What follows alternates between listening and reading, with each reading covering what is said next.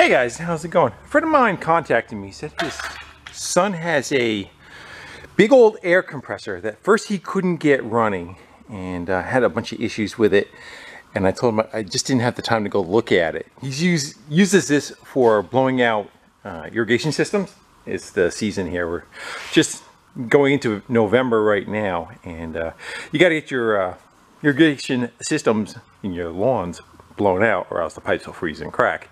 So he got it to the point where it would run on his own, did some tune-up parts and everything, got her fired up, but it does not, if you try to run air on it, as soon as it starts trying to build up air pressure, it just runs and stalls. So I figured I'll try to give it a shot. I make him no promises that we will get it running, but we will see what we can find on it. So it looks like it's running, I don't know, a little Ford 4-cylinder or Chevy 4-cylinder engine in there. I'll get some lighting in a minute. And essentially it's a big old air pump. I don't think it has much of an air tank. I think pretty much whatever the compressor makes, it probably has a small little expansion tank. Most of it just kind of goes right out the hose on there. So let's go grab some lights. Let's go fire it up, see what it does, and possibly be able to come to some kind of conclusion what is going on with it. Yeah, unfortunately the top of this thing doesn't come off of here. You have a little, so you can tell you redid the carb. You can see a bunch of newbies hanging off of it. And it looks like the intake is off. I suppose we got a choke lever there somewhere. Here's our control panel. Alright, so we got a choke lever. That's rudimentary. Oh, I think that's going to give us a crank. What do you think?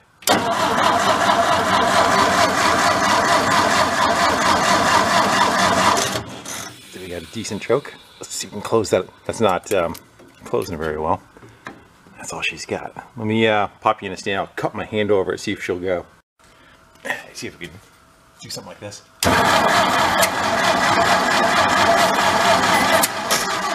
Want to.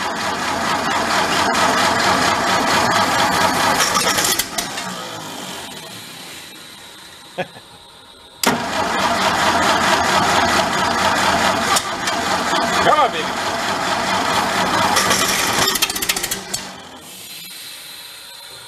See if we can get rid of some of that choke. Maybe it doesn't need it.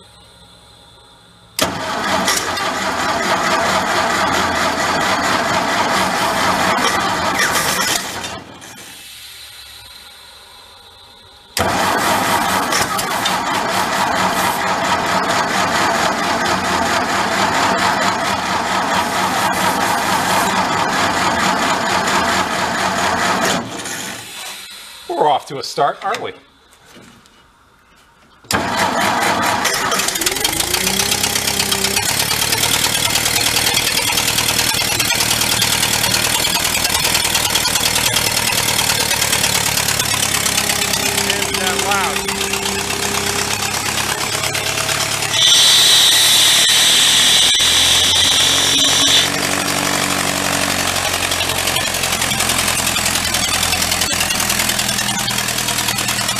It does.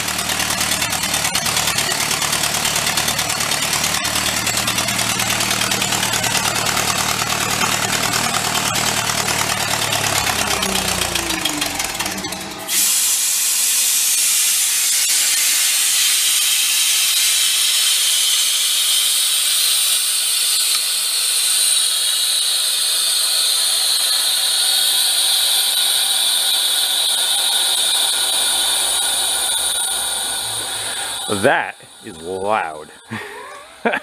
I may try to, maybe we could take that cap off of there, because it's probably going to even just take out the microphone on the camera.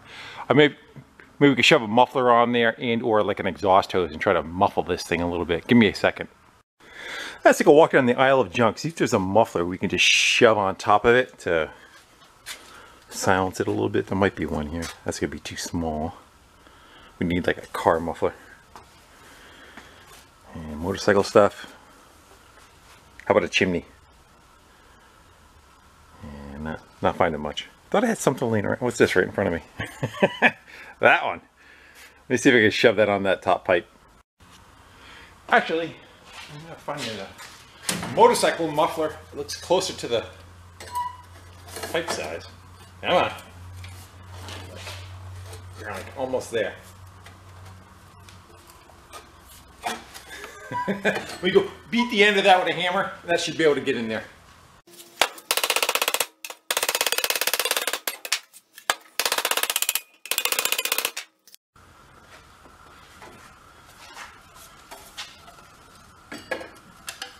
Yeah, you're there. You're almost there. Huh.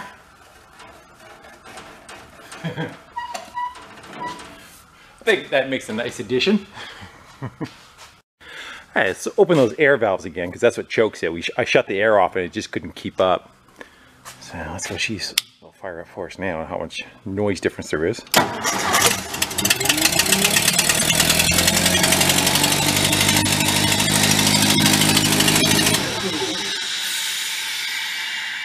I think it's got a manifold leak too. Look at all the crap that blew out of the muffler. I think somebody was living in there. It's still coming down. It's like raining. It's raining in here. Showing. Anyway. Yeah, it sounds like it's got a exhaust leak somewhere in the manifold. So we're not going to go screw with that. We're just going to try to get her to run. Looks like it might have an intake leak too. That looks like fuel, wet fuel dripping down. That's not going to help things. So my thought is, it seems like the engine itself is running okay, but let's go fire it up and let's give it another quick peek. So I'm looking at the throttle, what's controlling the throttle. And it looks like it's going to be this right here. Yeah. That's going to the throttle linkage on the other side. Let's go fire it up and see what that does.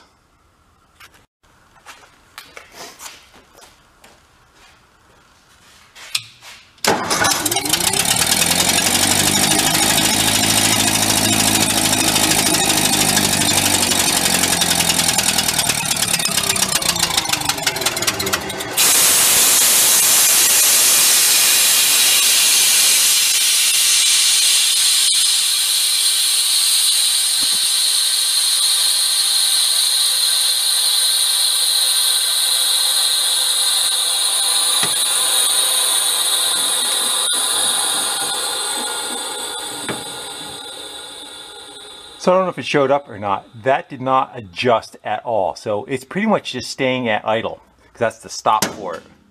That bolt. So that's idle speed, and that should be full throttle. And that should be adjusting the throttle as the load changes on it. It does not seem like it's doing that. So what would control that? My guess is there's a diaphragm on the inside of that. And let's see what's attached to it. The only thing I see is this. I see is this for the input, and that should be affecting that diaphragm. How much it moves, I would guess, to see by how much pressure it has. Right? Wrong? That thing in the back is the air tank. That is the air tank. What it has for one, which isn't very big. It looks like maybe 4 gallons, 5 gallons. This is the compressor head down here. And so that should get a signal. Apparently air is going through it because air is coming out the other end. Is that the only air that the compressor is making to feed that tank? That line seems a little small, doesn't it? I need to stop pointing with the light. So that line, is that the feed, or is that just like a feedback? Let's go take a peek on the other side. And we'll see what we got. Looking down there, what we got.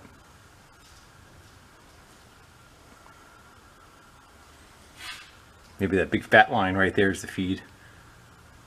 That one down below. That is probably the feed. They look like they're all tied together though. Like this. The hose that's running up down to there. And where is that one coming from? Wherever that little canister is right there. Again, I have no idea. I'm just kind of, we're going through this together trying to figure it out. Let's go see. Probably can't see anything on this side, huh? Yeah, I see there's a switch down there. It's not hooked up. And this is only used, I think he uses it for like, he blows out like 12, one more time. He blows out like 12 houses, something like that. And then the thing just gets put away and never gets used until the following year. And it's ancient, you know, it's got points and... Let's go back to the other side. And my thought is, this is not receiving a signal. All this is air, pneumatic. Not sending a signal to move the lever, or this diaphragm is just gone. Let's open this up. That kind of looks like an adjustment, doesn't it? I'm not sure how that comes apart, but let's go throw some wrenches on that. See if you can go either take that off or remove it, if that bell comes off the top of it, and we'll see what's inside it. So it looks like it's got flats on it, like it's meant to put a wrench on it. See if we can get, see if that'll unturn for us. I may have to move you, or else you're going to get punched in the head.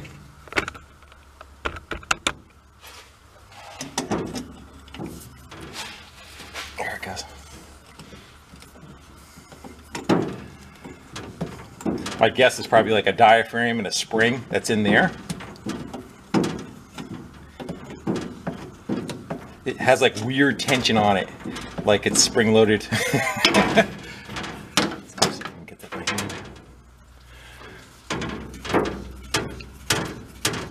Parts come shooting out of it. So I feel like it's, yeah, it's gonna pop on us. There it goes. Let's see what we got. A diaphragm of some sort. Let's take a peek. See if there's anything. It's a little dirty. So how would that work?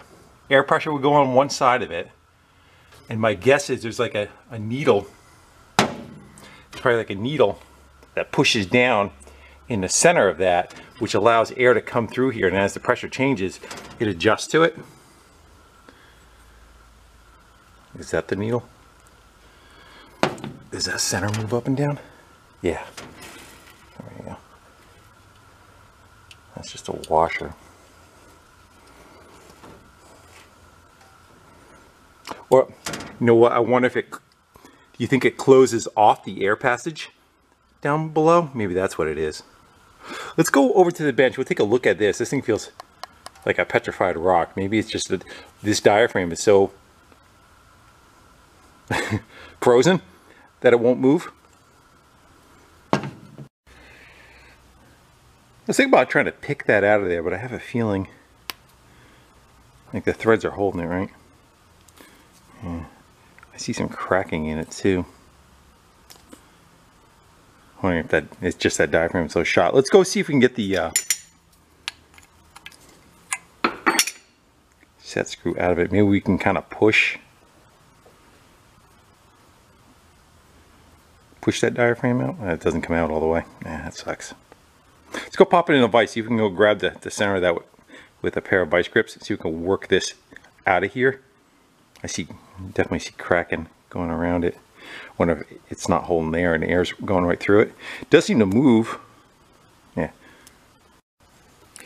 You think wire cutters? Get on it a little bit.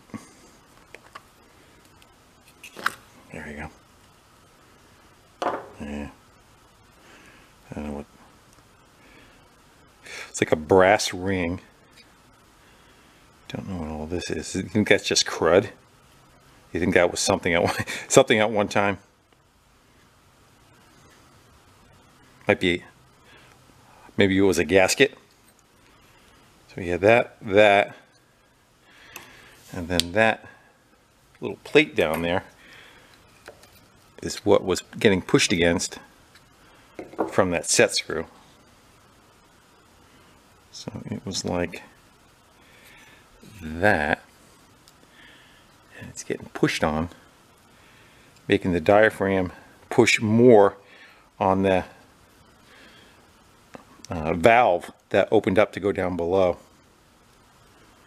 Kind of wonder if maybe we just kind of crank down that screw a little bit if we can get more out of it. But there's not much. I have no idea what this valve is too, so to try to find parts for something that's, yeah, this thing looks like it's from the 60s, so yeah. See if we can work that off of there.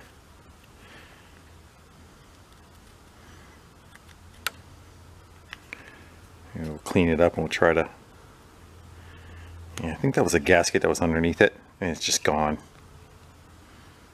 Yeah, it's not doing anything now anyway, so. Let's go clean this up on a wire wheel. Yeah, I bet you that was a gasket that sat out here on this edge where the brass was, and it kind of worked its way into the center. I'm going to go clean some of this stuff up a little bit, and maybe we'll put it back together, and maybe we'll try cranking down on it a little bit more. I don't think that would have impeded its movement, right? Make sure I put things back together the way I had it. Well, that's the side that we were looking at. It was like that. And we're looking at it like that, right? And the screw pushed on the center of that. There you go, like that. That's how it was. Yeah, I bet you that just doesn't have enough flex to it anymore. Anyway, let's go clean it up, see what we get.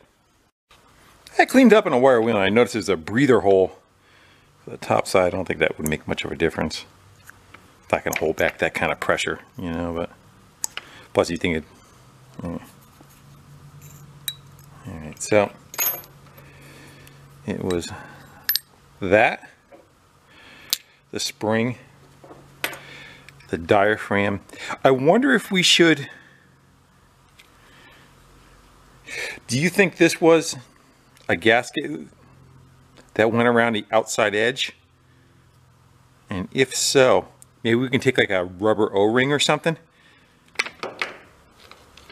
Maybe we'll drop, I don't know, it's brass on brass. Would it matter on that side of it? Because all the air is on this side of it, right? The air pressure is here, it's not on the other side. Would a gasket make a difference? If the gasket fell out of it, would it make a difference? Would it move the diaphragm into a different location? Yeah, for shits and giggles. Let me see if I have something that'll fit. If not, we'll just put it back together the way it was.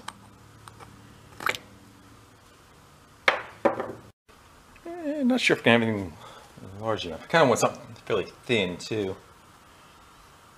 Right the first time? Yeah, we'll go with that. Like that. That will get bolted in there, and then of course we would adjust. Let's leave it all the way out because I don't know which way it works. Is it, you know, are we influencing it more by running it in or not? So let's leave that backed off and see what happens. That's our adjustment where it was before, where the jam nut was. Yeah, so if I had to guess, I would say air comes in through that port and it has to drop down through there. But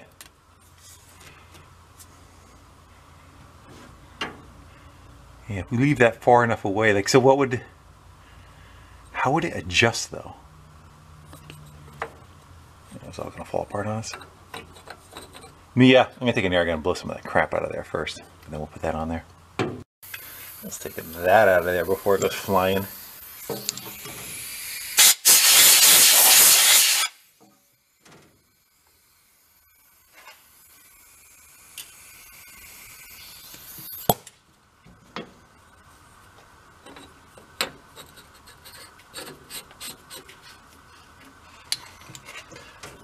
I wonder if that's all one assembly, or if yeah,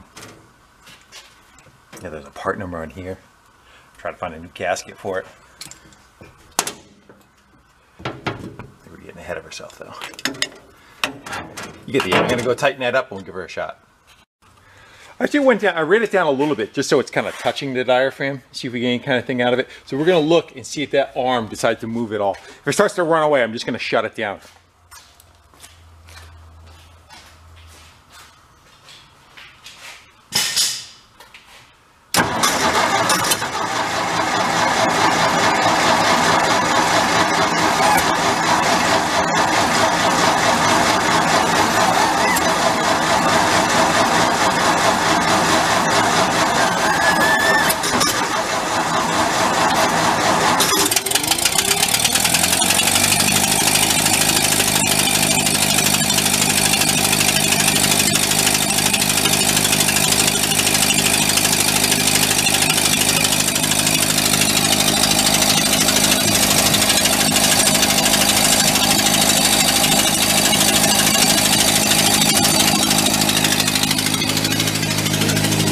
air's already shut off too.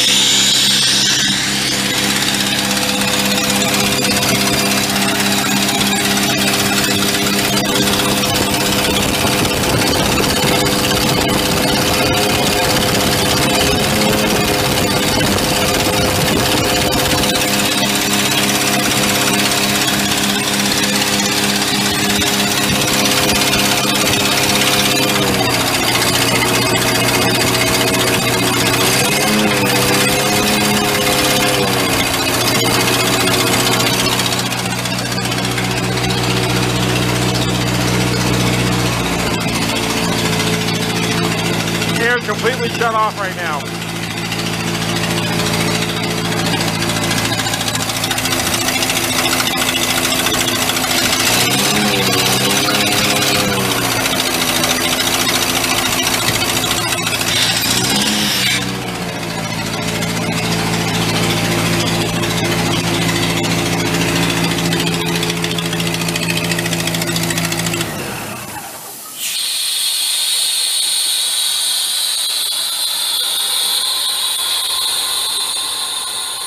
Well, there you go.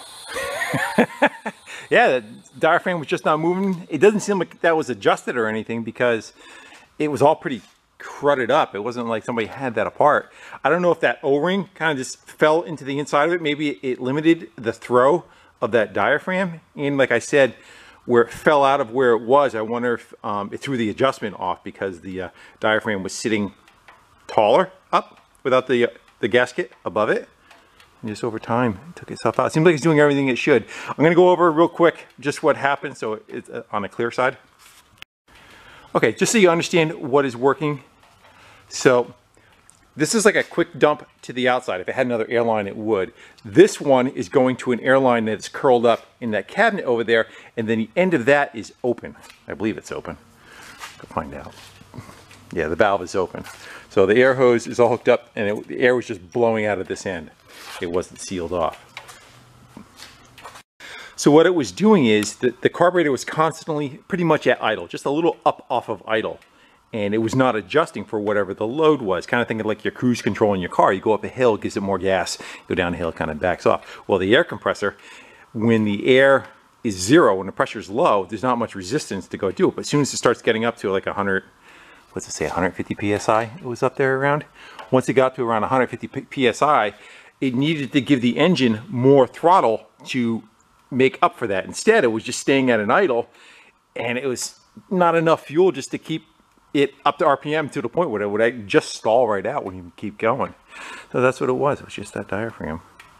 Well, this one's going to be short and sweet. I thought we were going to kind of get into it a little more than that. I'm not quite sure I explained everything correctly as it went along, but I'm thinking, I think I got it.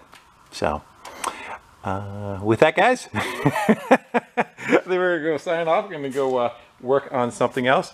But I want to thank you for hanging out and a little bit of wrenching with me, and I'll see you next time. Till then, later. Don't forget to take my my chimney off of there.